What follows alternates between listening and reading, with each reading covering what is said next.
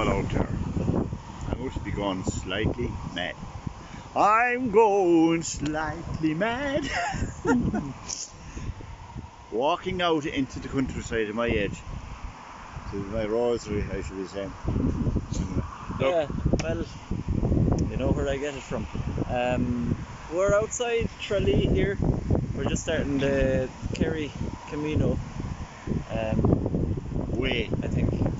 Yeah, we'll figure out stuff as we go along. So hope you enjoyed the video. We don't know much about it, to be honest. Like. Do anyone know anything out there about it? So yeah, hope you enjoy. Yeah, okay. Later.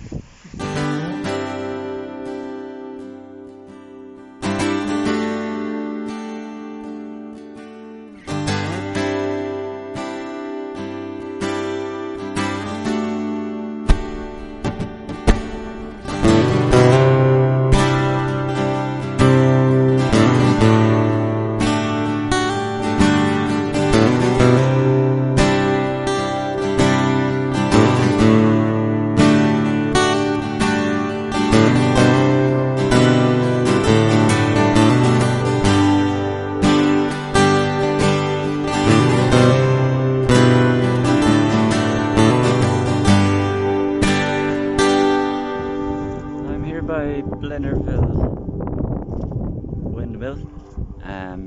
It was originally built in 1800 and it was restored in 1960s. A couple of sticks to help out, spread the weight around, and so Blennerville is just a little village outside Tralee. There won't be very many villages along the way, just camp and that's it really, and a skull as well, and then Dingle. So yeah, it'll be a wild one, a wild hike. I made a video like this on the Spanish Camino, the original Camino, and my dad liked it. So yeah, just said we'd do one together for the crack. If anyone watches it, great. If no one watches it, no bother. Alright, so we're going to stay in camp tonight. So I'm just going to look for my father. I've lost him again.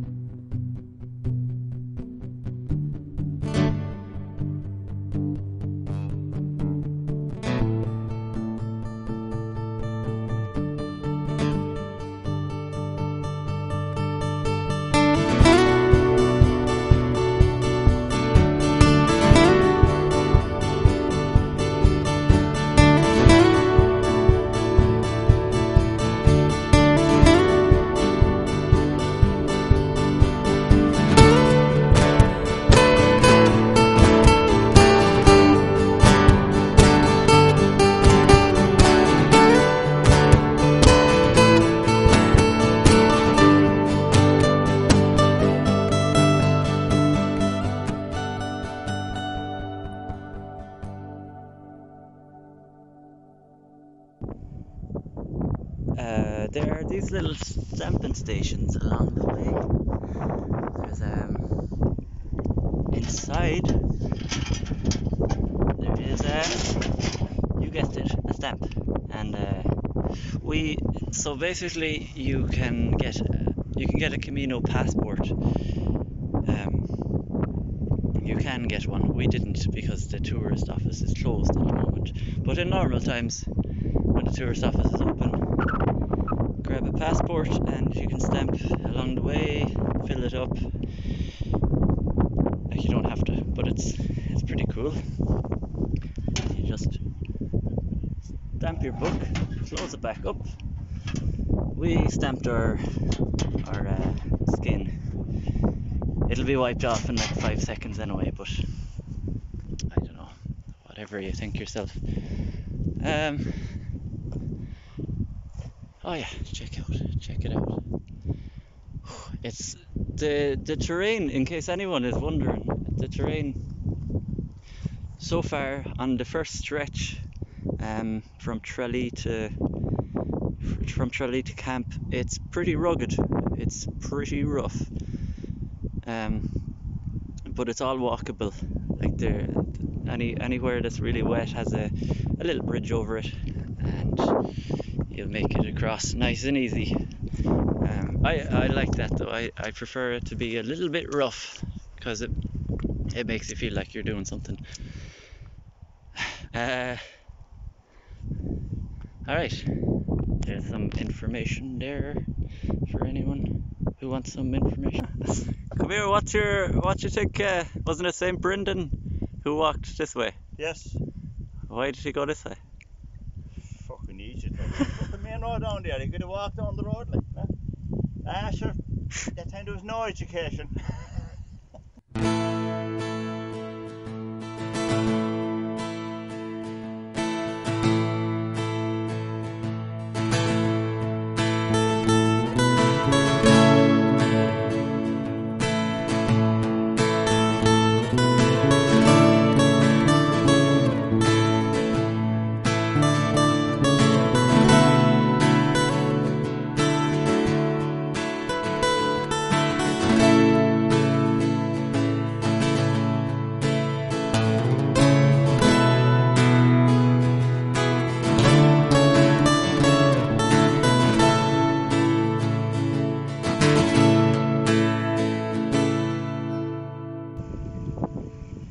I want to break free!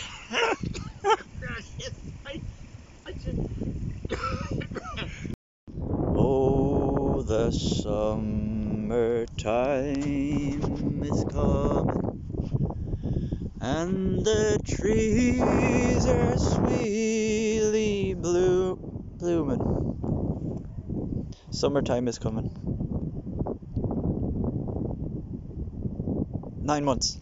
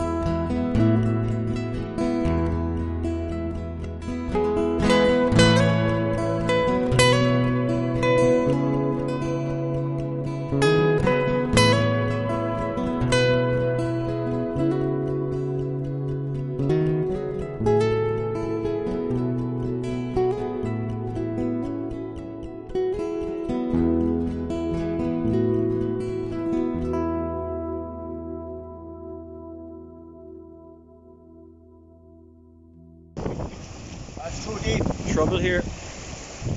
We're 6 foot deep. We can't get across.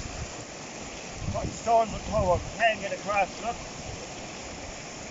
What are we going to do now? God. We'll have to go home. Back to Clare. Yeah, that should. Only for the flooding we'll be able to pass. Yeah. Look. Rocks. Stepping stones. Sorry everyone. In the video. We'll have to end it here. Okay, sorry.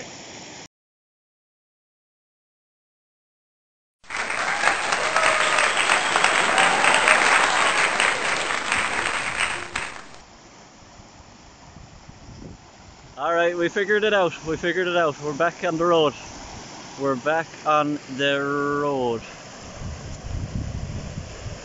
So I'm just going to do a voiceover on this part of the video because I forgot to at the time, and there's just a big long awkward silence that I feel I need to fill.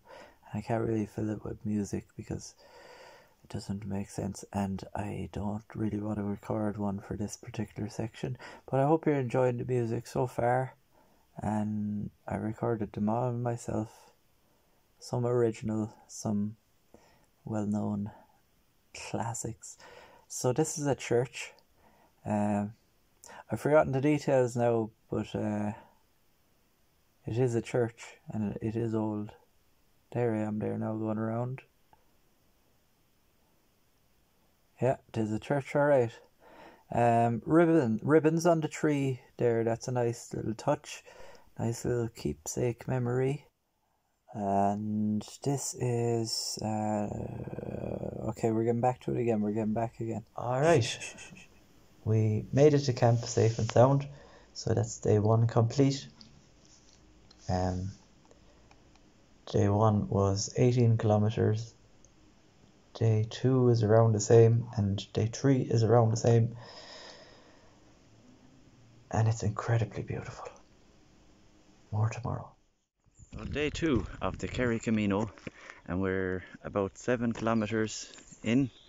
We're on our way from camp to Anascal, where we're going to stop at Inch Beach as well today, because Inch is a little village, and there's a beach there that stretches on for a few kilometers. It's absolutely stunning, and there's a cafe, so well worth a stop if you're doing this walk.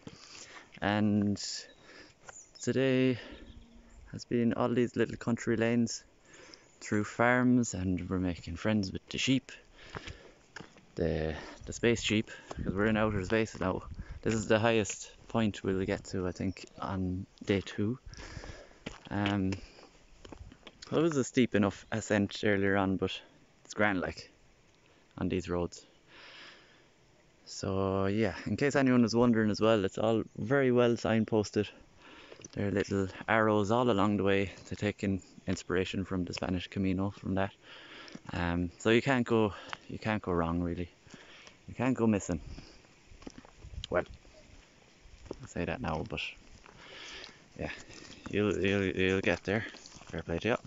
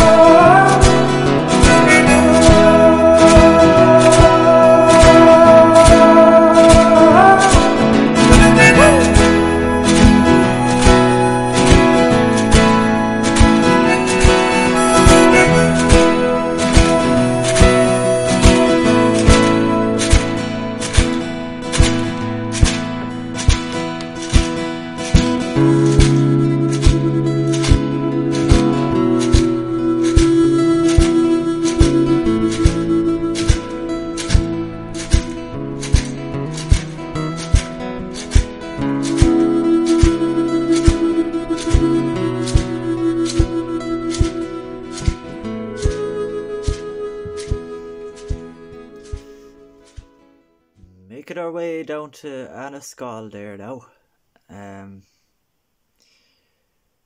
Slowly but surely. If you can see that line in the middle of the screen, that's the road into the village. And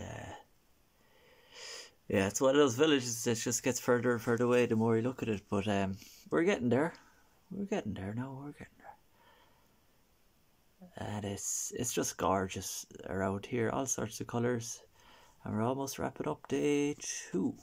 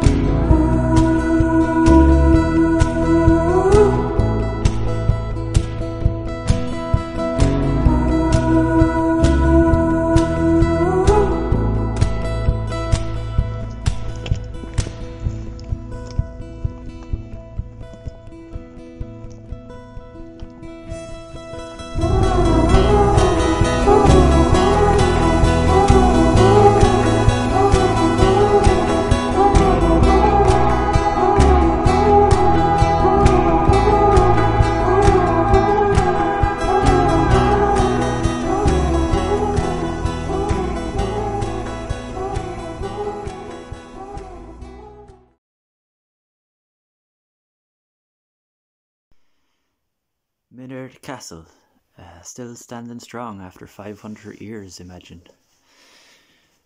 Jesus, I'm only 32 and I'm f***ed already. Minard Castle was built here on the edge of the Atlantic Ocean, and I believe in 1650 Oliver Cromwell and his buddies came over from England and they tried to detonate it to the ground, but they failed. Now, unfortunately, they killed everyone in the castle and everyone around the castle. But the castle is still there. We got a race here now. It's gonna be neck and neck. Go on. Hey, I got her. Oh, you just about beat him. Oh.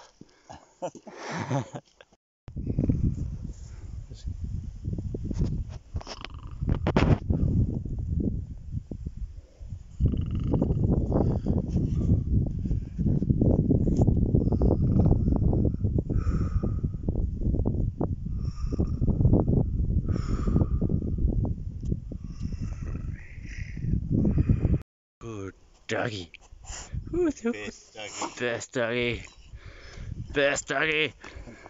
Okay. Okay, we're almost halfway to Dingle on the final day of the trek. And it's a cracking day. Sunshine, splitting the rocks. So we've had 4 seasons over the past 3 days. As usual, like in Ireland. I hope you can see all of these colours. It's like jumping into a kaleidoscope around here. Very vibrant, and we're feeling. How are we feeling? Oh, small bit tired, but getting there. Yeah. A tough climb down on the last kilometre or 2, but we're up at the top, and I think we'll be more or less downhill from here on. Nice one. That sounds good to me. Any pains? No pains. Maybe I'm a bit of a pain, but other than that, I'm fine. All right. Yeah. Talk to you in Dingle.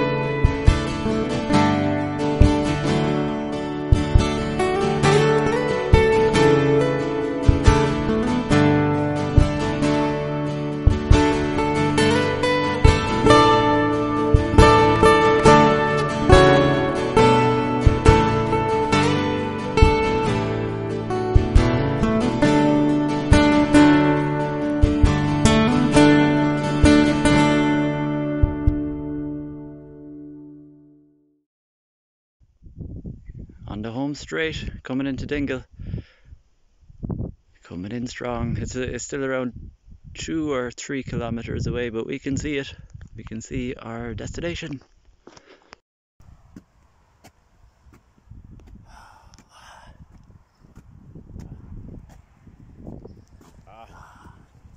Oh, Jesus.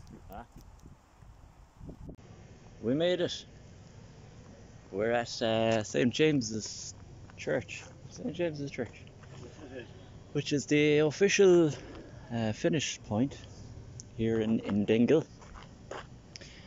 And feeling stiff. Fairly stiff. Oh no, I'm grand, really. Yeah. Another 100.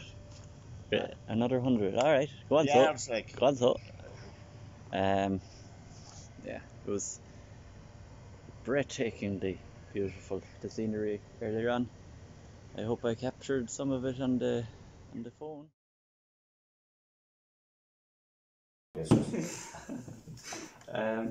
Yeah, we're home now, safe and sound. I know you were all worried about us there towards the end, but you know. Unfortunately, we came back to annoy everybody again. Yeah. You thought the video was finished, but you're not escaping that easily now. So yeah, a great experience.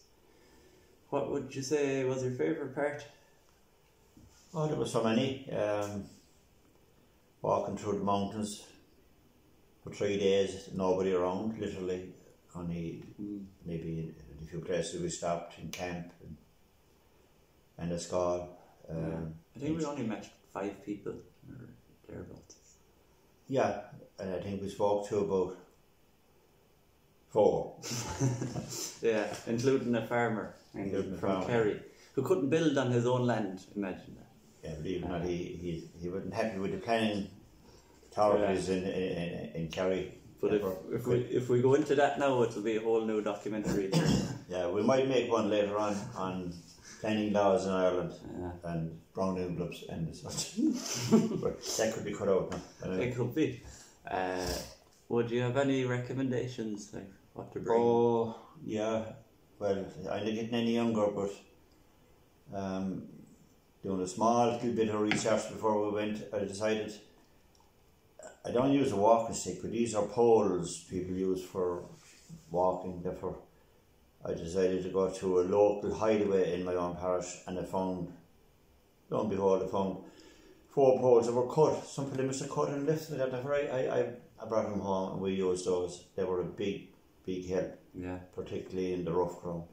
We stayed in 3 different locations, a camp and a skull and Dingle. Just mention John Dials in camp, very nice people. John. And the dog. We got on very well with. The receptionist told us where the nearest disco is, so we had everything sorted. It was especially for over 70s. We had a great night. We recommend it to anyone watching, if anyone's still watching.